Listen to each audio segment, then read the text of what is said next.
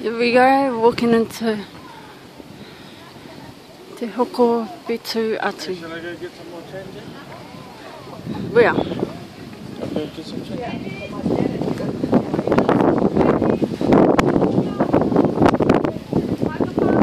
Yeah. What's that?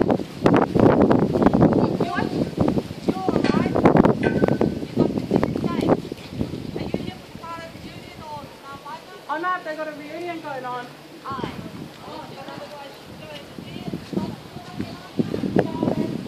Sean. Oh! Hold it, because I'm going to hold it.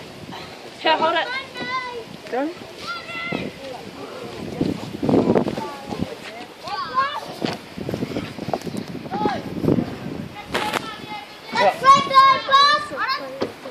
Wait. Oh, it slipped off. Hey, Sean, I'm not even ready.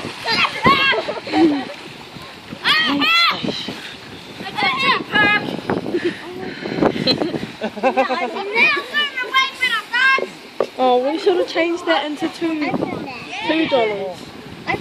Why did you do it towards them? Why didn't you like make it hard? Because he won't even find it. I don't have any. It's all card.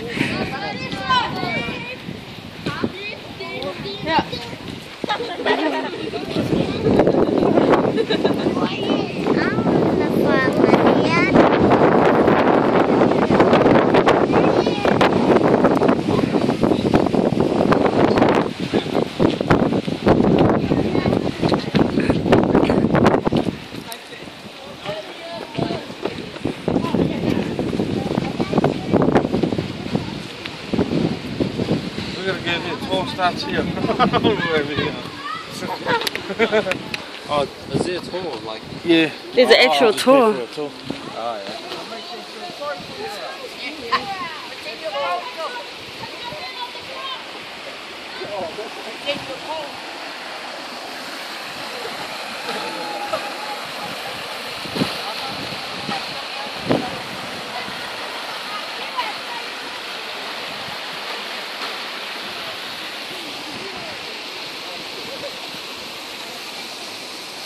Now we'll translate it. The uprising war party of the chief Wahiao.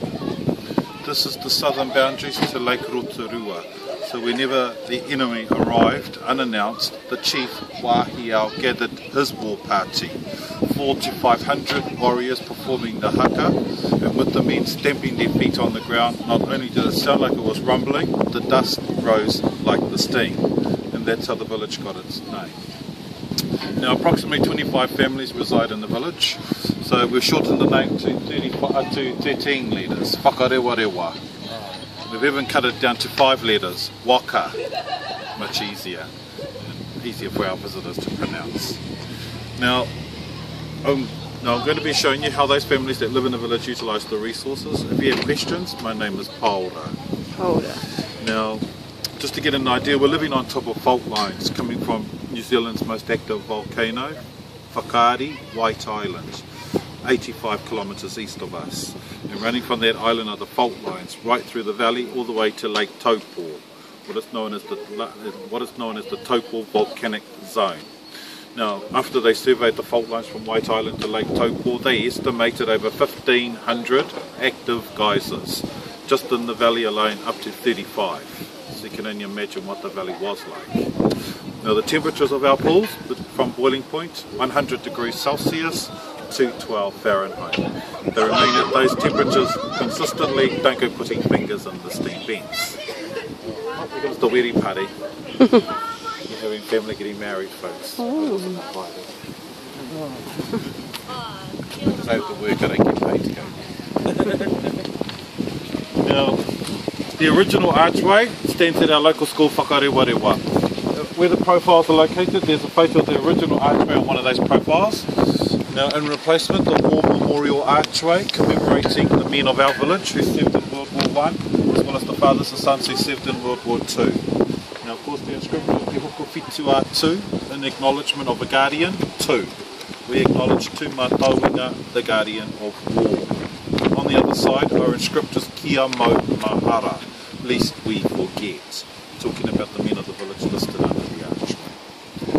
bridge went across. This is the 4th bridge to be built in the village. Before the building of the bridges, my ancestors carried the visitors across stepping stones. I should be thankful the bridge is there. Now the stream that flows below the bridge, Te Puna, floating blossom, it's the sulphur deposits that run into the river, coming down the river, floating like blossoms. The river's cold.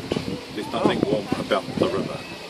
Oh. That's how our grandfathers listed here became known as penny divers. Before the building of the bridges, when my ancestors carried the visitors across stepping stones for a penny.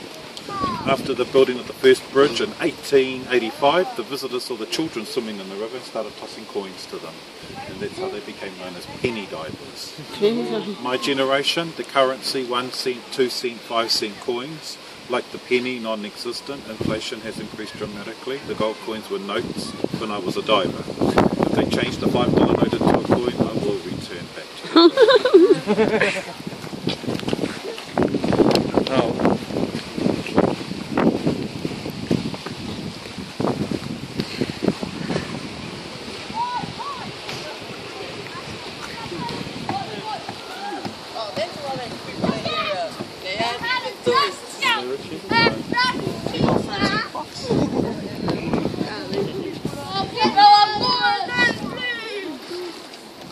Now we liken the village to a home. We've walked through the front entrance, the roadway, the corridor, houses, the rooms, 2 bathing areas. One is private, located on this side of the village. We call hirere, 1 big bath. They can bathe up to 40 people at one time.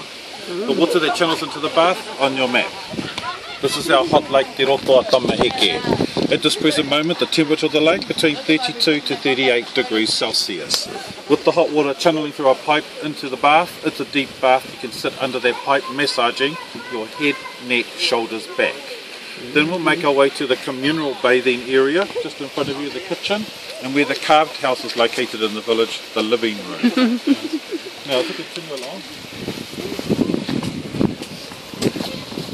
You're missing it out.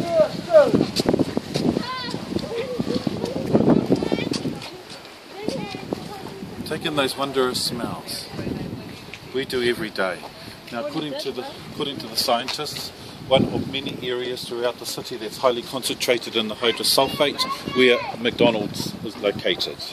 Now, the only time the city gets to smell the sulphur, when we have cloud cover, it traps it. When the clouds disappear, it evaporates into the atmosphere.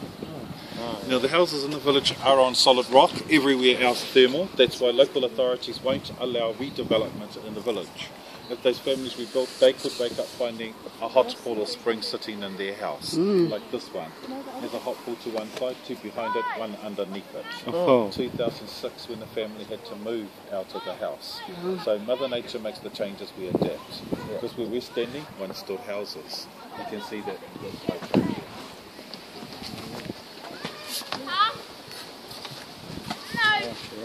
Oh, yeah. Now we're going to move into the main area of the village we call Rahui, the reserve, where the families do the communal cooking and bathing. We do not draw thermal into the homes, not even for the heating. Now, let's continue in this direction.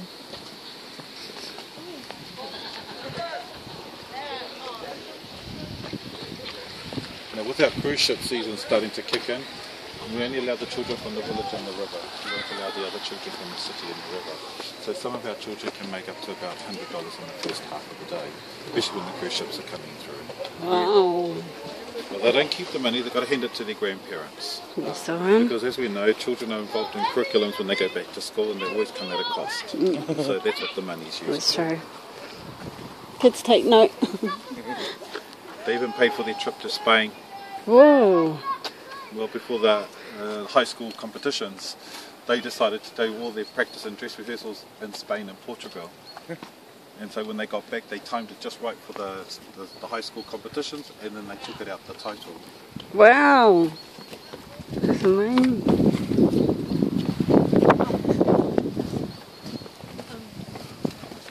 You can actually feel the spray of the geysers. That's actually lightly touching you. Yeah, so that's the geysers. The wind's carrying the spray right across. I thought that was rain. Now we do have pockets of sulphuric pools. They become sulphuric once the temperatures drop below 100 degrees Celsius. Bacteria starts to form. So to compare us to the world's biggest sulphur reserve, Yellowstone Park, That's why it's a wilderness, because the majority of their pools are sulphuric, where the majority of our pools are alkaline. If they were sulphuric, this would be a valley. We would not live here.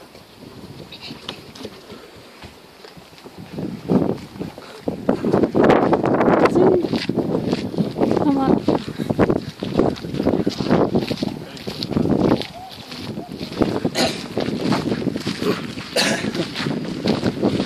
Here we go. We have a Māori microwave. This is where the families cook their meals. Even though the homes have kitchens, bathrooms, they prefer to utilise the resources. A frozen chicken from frozen to cook 1 hour. So you can put